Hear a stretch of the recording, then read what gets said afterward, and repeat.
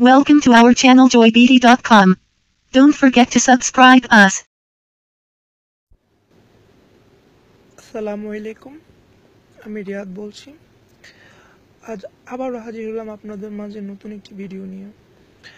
নতুন বলতে হয়তো ভিডিওর যে কথাগুলো এগুলো হয়তো অনেকেই জানে সিস্টেমটা, কিন্তু যেহেতু এরকম কোনো পোস্ট এখন অবধি আমি দেখিনি বা যারা জানেন না তাদের জন্য নতুন বলা চলে। তো আপনাদেরকে দেখাচ্ছি আজকের ভিডিওটা। আজকের ভিডিওর বিষয়বস্তু হলো Facebook copyright and permanently disable অ্যাকাউন্টগুলোর সমস্যা নিয়ে। তো প্রথমে আপনাদেরকে আমি পরিচয় করে দিই ফেসবুক পার্মানেন্টলি ডিসেবল কত প্রকার আছে এবং কি সেগুলো কেন হয়। চলুন আপনাদেরকে আমি দেখাই।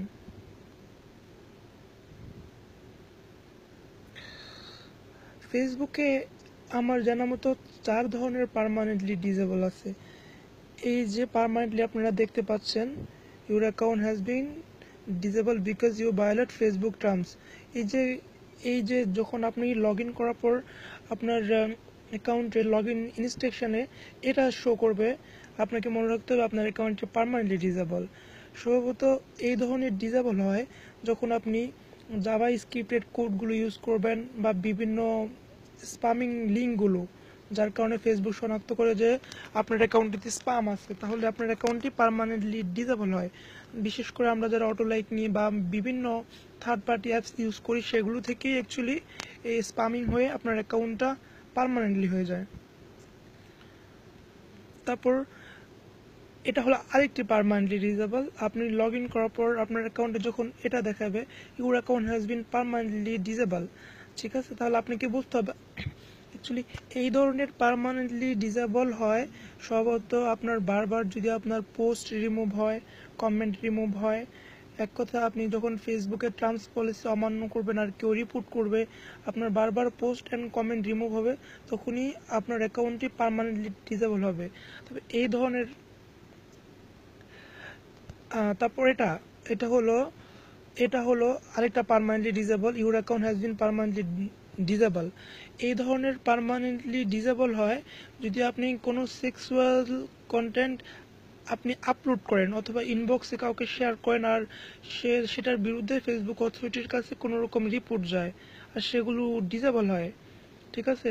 আপনাকে মনে রাখতে হবে যদি সেক্সুয়াল কোনো পিকচার ইনবক্স কিংবা আপনার টাইম লাইনে পায়, তাহলে এক রিপোর্টেই আপনার অ্যাকাউন্টটি পার্মানেন্টলি ডিসেবল হয়ে যাবে।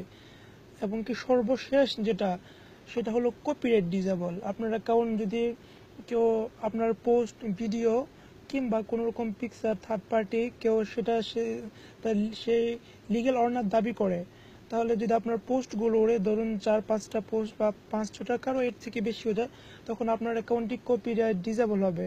আপনার অ্যাকাউন্ট যখন কপিরাইট ডিসেবল হবে, আপনি লগ ইন করার পর আপনাকে এটা দেখাবে, ঠিক আছে। এবং কি আপনি লগ ইন করার কোনো অপশানই পাবেন না। আপনার অ্যাকাউন্টটি যখন কপিরাইটে ডিসেবল হবে, আপনি লগ ইন করার কোনো অপশানই পাবেন না এবং কি আপনি সাবমিট করার কোনো অপশানই পাবেন না। তো 4 ধরনের ডিসেবল আপনাদেরকে দেখালাম। আমি আগে বলে রাখি, এই যে বাকি যে 3 ধরনের ডিসেবল এগুলো কিন্তু রিকভার পসিবল, ওকে, এগুলো রিকভার হয়, কিন্তু যেটা হলো কপিরাইট ডিসেবল এটা কিন্তু সহজেই রিকভার হয় না। এক কথা হলো এখন পর্যন্ত কেউই লগ ইন করে কপিরাইট ডিসেবল ব্যাক করতে পারেনি। তো আসলে আজকের ভিডিওটি একটু ভিন্ন, আমি আপনাদেরকে দেখাবো সেটা হলো আপনার পূর্ব ব্যবস্থা নিয়ে আপনি কি করে আপনার অ্যাকাউন্টটি সুরক্ষিত রাখতে পারেন, যে কোনো ধরনের যে ডিসেবল থেকে আপনি অ্যাকাউন্ট ব্যাক করতে পারেন। যেহেতু ফেসবুকের অনেক ধরনের ডিসেবল আছে, আমি জাস্ট আজকের বিষয়বস্তু নিয়ে আলোচনা করছি, সেটা হলো ফেসবুক পার্মানেন্টলি ডিসেবল। ওকে, তো আপনাকে কি কি করতে হবে, ধরেন আমি আপনাকে বলি, ধরেন আমার অ্যাকাউন্টটি তাহিদুল ইসলাম, এখন আমার অ্যাকাউন্টে যদি কপিরাইট ডিসেবল হয় আমি কি করে ব্যাক করবো, আমি কোনো সাবমিট করার অপশন পাবো না, কিছু করবো না।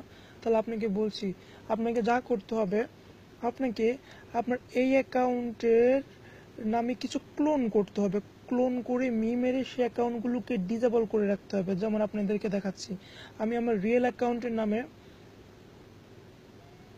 মিমের একটা অ্যাকাউন্ট রেখেছি, আপনাদেরকে দেখাচ্ছি, 1 মিনিট।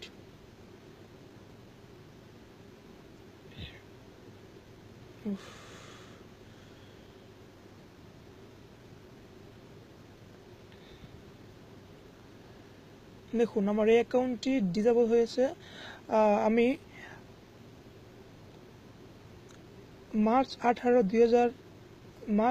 2018-তে 6:57 আমি আমার রিয়েল অ্যাকাউন্টটিকে মেরে আমার অন্য একটা অ্যাকাউন্ট আমি ডিসেবল করে রেখেছি, কিন্তু আমি অ্যাকাউন্টটিতে কোনো রকম আপিল করছি না। দেখুন আমার রিয়েল অ্যাকাউন্ট আমার রিয়েল অ্যাকাউন্ট আমি মেরেছি, আপিল করেছি।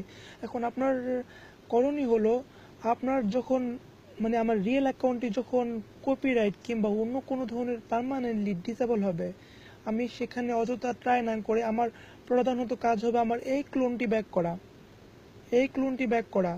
ঠিক আছে, আপনার অ্যাকাউন্ট যখন কপিরাইট ডিসেবল হবে অথবা সেক্সুয়াল কন্টেন্ট আপলোড করার জন্য পার্মানেন্টলি হবে, অথবা আপনার কমেন্ট রিমুভ হওয়ার জন্য পার্মানেন্টলি হবে, অথবা জাভাস্ক্রিপ্টের স্প্যামিং লিঙ্কের জন্য আপনার অ্যাকাউন্টটি পার্মানেন্টলি হবে, তখন লগ ইন করার পর সেটাই আপনাকে দেখাবে যে মানে যেই ক্যাটাগরি অনুযায়ী আপনার অ্যাকাউন্টটি ডিসেবল হয়েছে। তখন আপনার করণীয় হলো, আপনি আপনার অ্যাকাউন্টের নামে যে মেরে যে অ্যাকাউন্টগুলো রেখেছেন, আপনারা পারলে একটু বেশিও রাখতে পারেন। তখন আপনার প্রধান করণীয় হলো আপনার এই অ্যাকাউন্টগুলো ব্যাক করা, যে অ্যাকাউন্টগুলো আপনি মেরে রেখেছেন সেই অ্যাকাউন্টগুলো ব্যাক করা।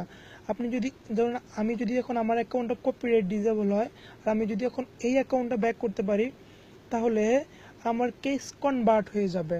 ধরুন আমি এখন লগ ইন করার পর যদি আমাকে দেখাচ্ছে যে আমার অ্যাকাউন্টটি কপিরাইট ভায়োলেটের জন্য ডিসেবল হয়েছে এরকম দেখায়, তখন আমি লগ ইন করার পর আমি যদি আমার ব্যাকআপ অ্যাকাউন্টটি ব্যাক করতে পারি, তাহলে আমি লগ ইন করার পর আমাকে দেবে সামওয়ান রিপোর্টেড ইউর ইম্পারসনেশন, মানে আমার বর্তমান কেস থেকে ওই কেসটা কনভার্ট হয়ে যাবে। আমার কেসটা আপনাকে আরও একটু আমি বুঝিয়ে দিচ্ছি।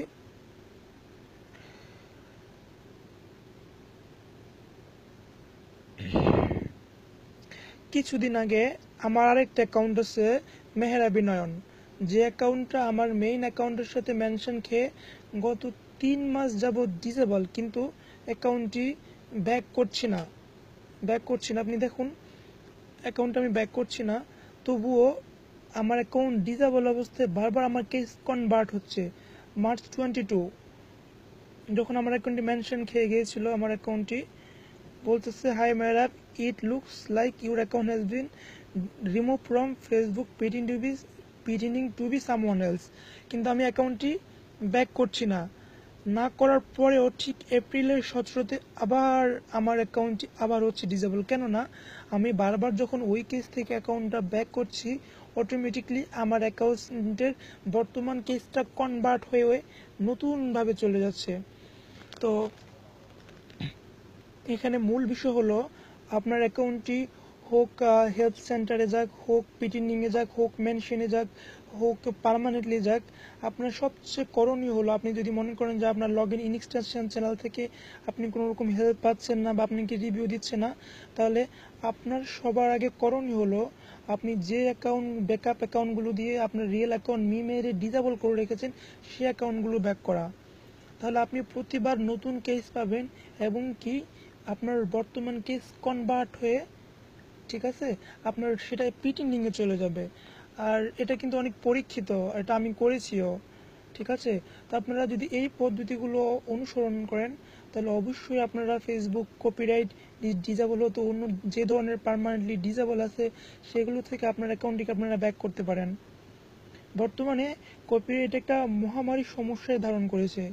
কোনো পোস্ট, কোনো ভিডিও বা যদি কোনো পিকচার 4-5টা রিমুভ হয়, তাহলে আপনার অ্যাকাউন্টটি কপিরাইট ভায়োলেশনের জন্য ডিসেবল হতে পারে।